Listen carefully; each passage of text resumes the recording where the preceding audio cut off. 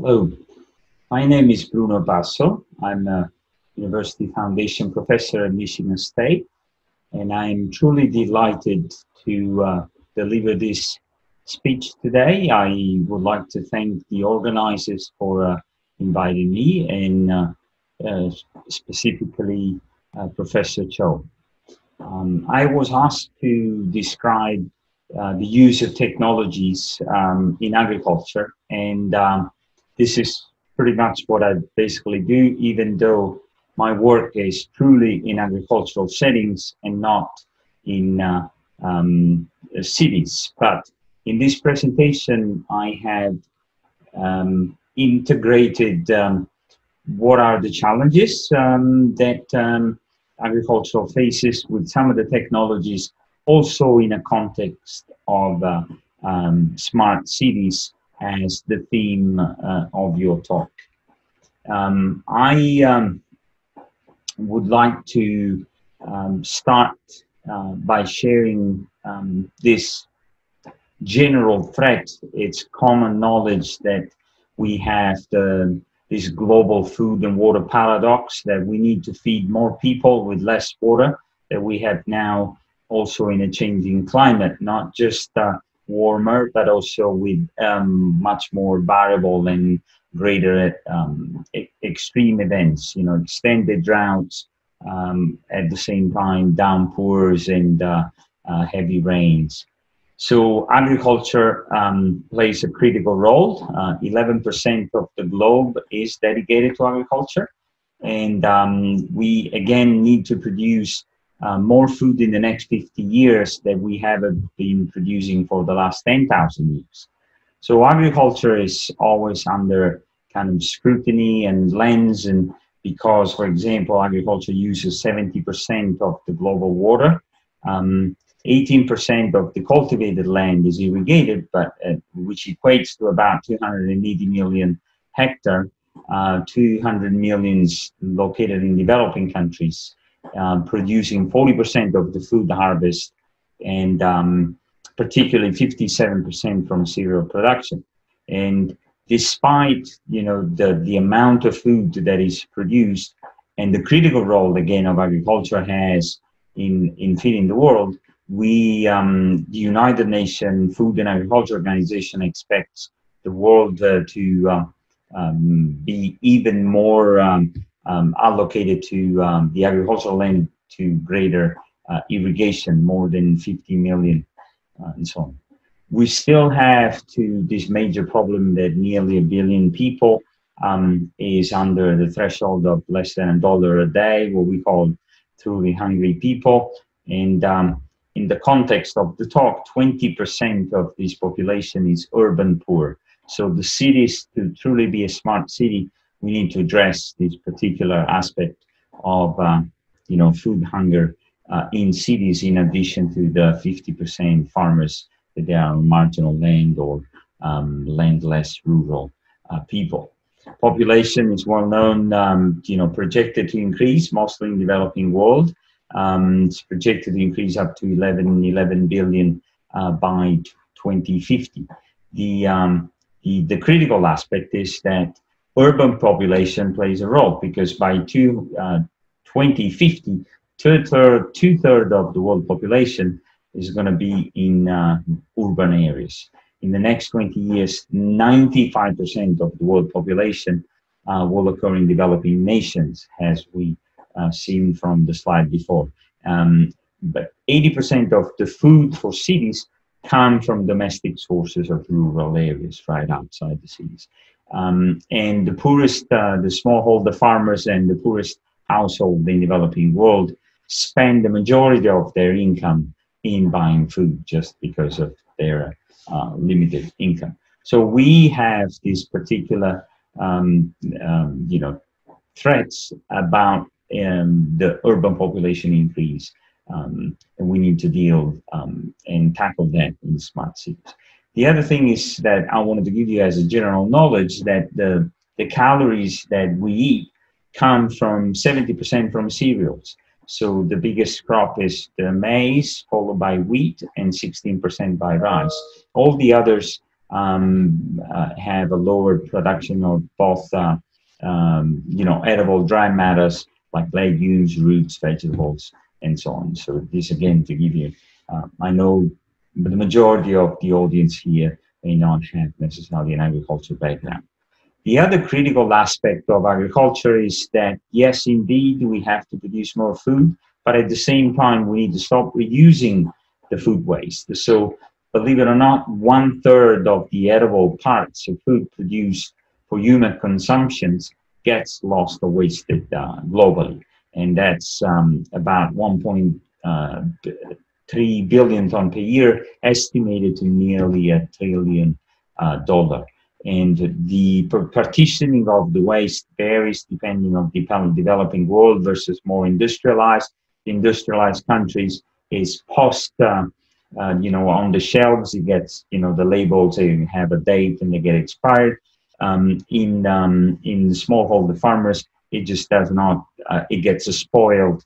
And so one way or another, we're still producing sufficient amount. It's obviously not well distributed, but 1/3 is truly unacceptable that gets wasted. So we need to significantly improve this aspect of the system.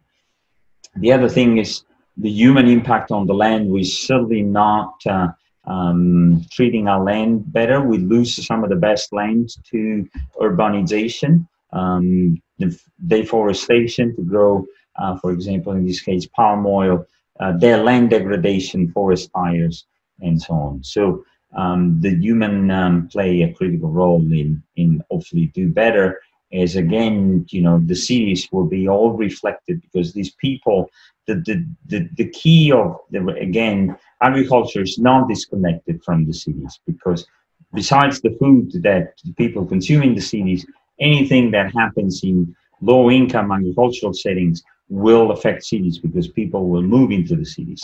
In fact, as you see, this map shows urban land and how it is spread out, shown in red, versus the cropland. And cropland, you see that there are really few areas that they're truly just cropland. This is the Midwest all the way to the Canadian prairies, some of the Indo-Gangetic Plain, the North China Plain, Russia's in Kazakhstan, Ukraine, some of the Po Valley in Italy, Spain. But you see that the concentration is higher, and in many places they match. You have the same concentration of reds of urban as well as cropland, showing that those are small patches of land, more like urban agriculture, as you'll see in a minute. So the future of agriculture is, people think it's in the hand of sensors, right? I mean, new technologies, and even journals like Nature, addresses this particular aspect, that there's going to be a technological revolution. It's happening, of course, for the last few years. We have sensors mounted on the plant, and I will introduce some of these aspects since I closely work with that. And for example, we have had yield monitor data. This is a high resolution, precise information of corn rotations with soybeans that is carefully measured in yield. But these technologies, despite the fact that agriculture is becoming much more digitized, they still basically lay at the bottom of all the digitalization. As you see, ICT obviously leads the sector, but agriculture is right next to hunting. So despite the fact of increasing digitalization, we still have a long way to go. Just again, to give you an overview, what has happened to agriculture and how technologies have moved to move now ourselves into more digital technologies. The breakthroughs were in the 1900s. You had introduction of mechanization. In 1950, presence of fertilizer and agrochemicals that allowed to, boost yields. Here is where the green revolution occurred in India, be able to produce and feed more people because of cultivars responsive to fertilizer. In the 90s, biotechnologies improved genetics that allowed yield increase. And in 2010, we got the data science, this digital agriculture, precision agriculture. Now, All these pieces that you see here, robots, satellite, big data, drones, data analytic, omics, all the omic science, genomic, metabolomics, and so on, also vertical farmers and microbiomes. What's going to happen in the future? And some of you may have heard this term of digital twins. So in addition to the hardcore hardware technology, the future goes in the direction of investments and learning more on software. And so a digital twin is a definition. I work pretty heavily on this because I simulate systems. So crop modeling is going to be even more important, any sort of machine learning, algorithm, and so on. So digital twin it's basically a virtual model of a process, a product or service. And why is it important? Because by simulating, you can predict things. You can head off problems before they even occur. Downtime, preventing it, developing of new opportunities, and so on. So digital twin is really one of the key aspects, again, to promote innovation and performances.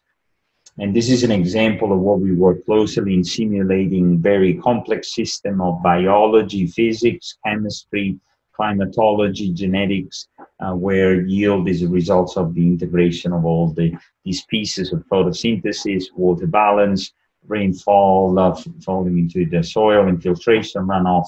And so it's carefully and mechanistically accounted for this interaction as, again, a digital twin on the computer before any improved management is advised to the farmer. We are heavily working on, there are quite a bit of investments in the US in nano sensors, sensors mounted in planta, mounted on the plants. There are plants used as a sensors, fluorescence as a leaf that turns into different colors to be able to see different mechanisms. And so the environmental factors going to be captured better with this sorts of investments and things happening now, these implanted sensors of different sizes, as well as in the soil, like soil microbiomes and so on.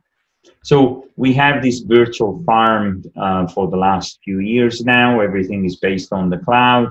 You got drones flying around, technology on the tractor, self-driving tractor, and the virtual farm is becoming, again, a very good example of a digital twin. We have a possibility of taking images from drones in 3D, be able to capture shapes and changes in growth of these trees. This is an example.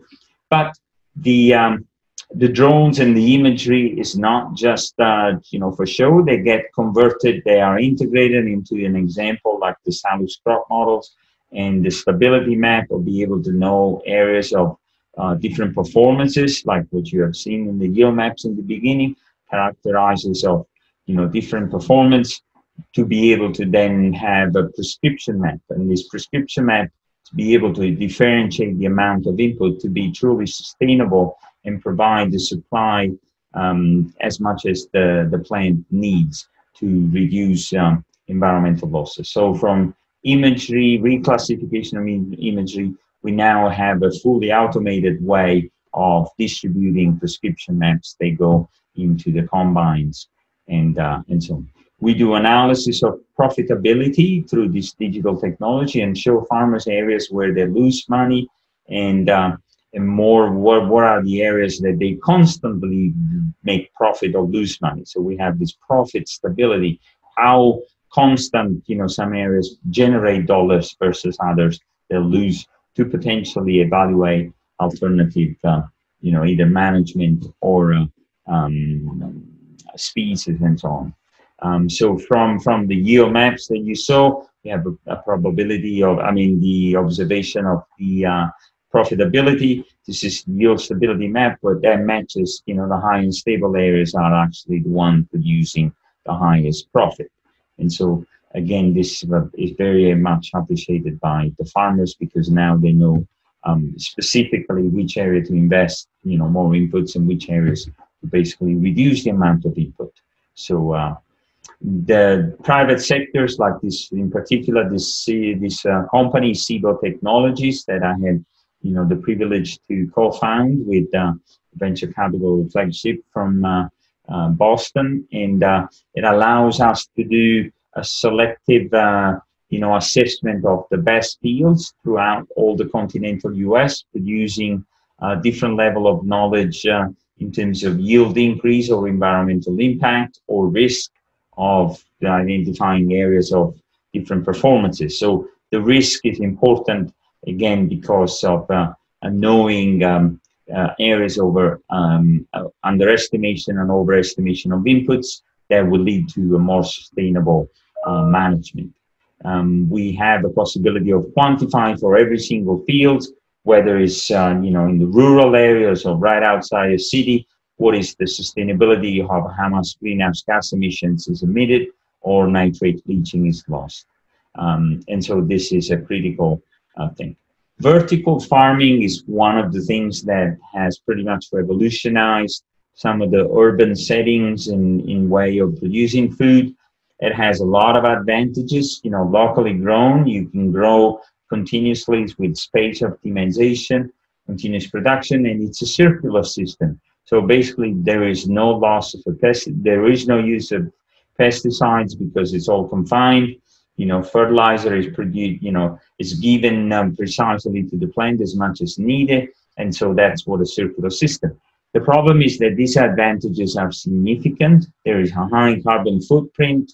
Just to give you an idea, is that 3 days of production of a vertical farm emits as much as an average passenger's car in the US for 3 days of production of lettuce. So 5,000 kilograms of CO2 per year. And there are about 8 kilograms of CO2 per kilogram of lettuce produced. In terms of cost, even though, this vertical farms are not used to produce bread, but if we were to use, for example, convert and start producing all kinds of food, wheat, $11 per loaf of bread to cover just the lightning cost. And so that's obviously outrageous. In terms of generating electricity, it could be done through solar panel, but the amount of energy to replace the free energy from the sunshine is you need 5.4 acres of solar panels with all the investment that are required to produce the amount of energy that comes freely from the sunlight. And a very important innovation in both, whether it's to design traceability, food safety. You may have obviously heard about it, worked with it, is blockchain. So it's shown to be a technology that can re-engineer many existing processes. So transaction for farmers, tracing food, tracking customers. And the way it works, basically, the users request a transaction. That's a block representing this transaction is created. The block is broadcast. So it's more distributed. It's like an equivalent of using a Google Doc. It's not sent, but people can work at the same time. All nodes become validated in the block and the transactions, and then the block is headed to the chain, and then the final, the whole process and transaction gets verified and executed. So this is very important and will play a critical role in food safety, food traceability transactions. I have also been working more recently in producing in urban context, indoor fresh produce, but this is with natural sunlight, even though it's under a tunnel. So we're simulating system, use remotely sensed imagery, both from photographs as well as from drones that would detect rate of change and growth and be able to optimize the time of harvest and the quality of the fresh produce that gets distributed for future planning and as well as research inside different companies. So with that, I would like to stop. I probably use more of my time. I'd like to thank you for your attention. And again, agriculture is one of it's basically the greatest invention of the human ever made, because allowed the civilization to be able to become stable and create civilization. Cities play a critical role, but without agriculture, they wouldn't thrive. And so be able to invest in technologies that could produce food sustainably, like urban agriculture, not necessarily the vertical farming, but be able to create markets and be able to sell quality produce as markets in the city with the use of this technology that I've introduced. It's certainly very auspicable, and with that, I want to leave with this note of optimism that technology will probably help us get our cities and the food even smarter. And with that, I thank you very much indeed for your attention.